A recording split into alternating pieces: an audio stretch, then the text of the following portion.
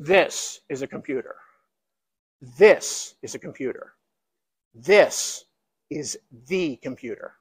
My name is Andrew Meade McGee. I'm Curator of Computing at the Smithsonian Institution's National Air and Space Museum, and I'm standing in front of one of the museum's treasures, the Cray-1A Supercomputer. When it was unveiled in 1977 and until 1982, this was the fastest computer in the world.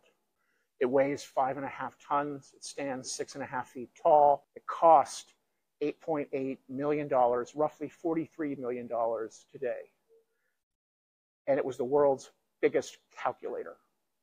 This machine was designed specifically to route electrons as quickly as possible to do calculations that no human or no other computer could do. Hand-woven wiring looped in a C-shaped pattern to shorten the distance electrons traveled in order to make calculations faster.